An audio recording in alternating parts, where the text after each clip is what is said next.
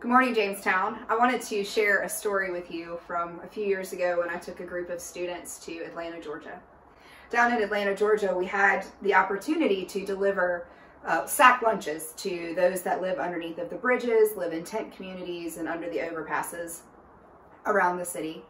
And so armed with our sack lunches that we had made that morning as a group, we began to walk throughout the city and meet people where they were and where they are, and hand out the lunches. And the main goal of the entire morning was to simply provide food.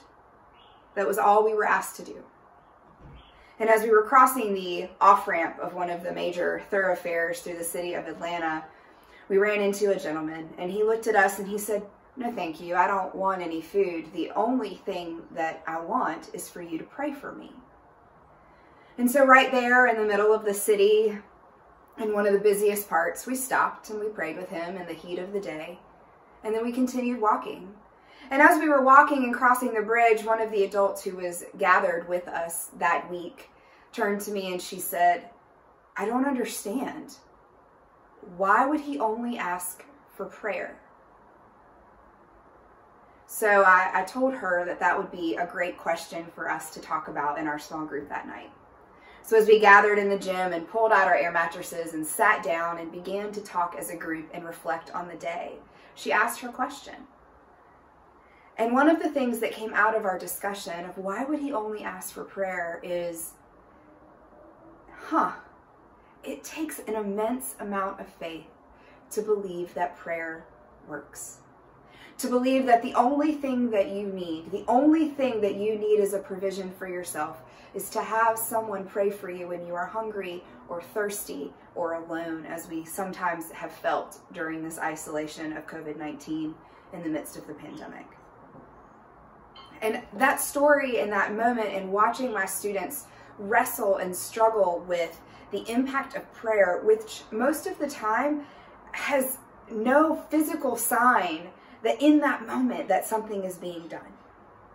Today is the National Day of Prayer, and last year Phyllis and her crew put together this amazing prayer opportunity and experience for us at the church. And I know that their hearts are breaking today that we cannot be gathered together and provide those opportunities for you once again.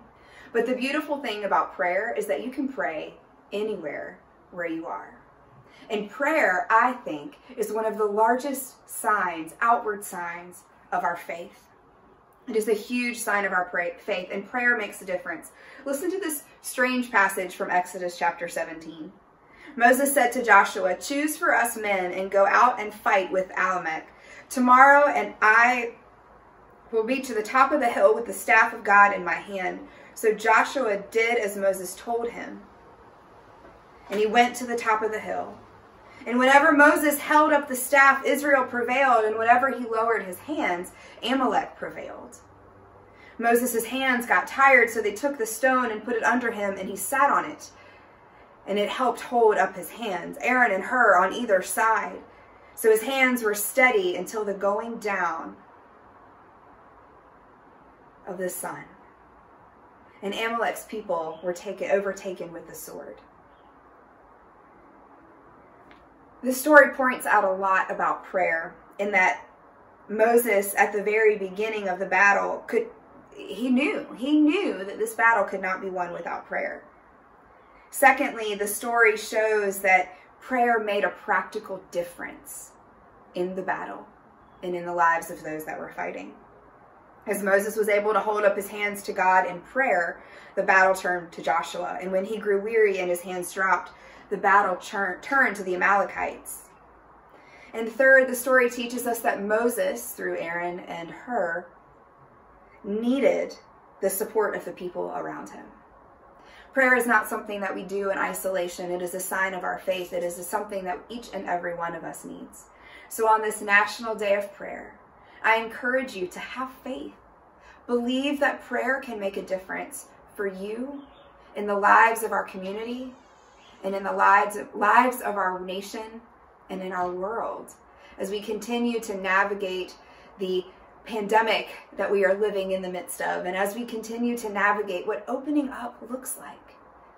Today, if no other day of the year, on this National Day of Prayer, let us join our voices and our postures and our hearts in an attitude of prayer to God.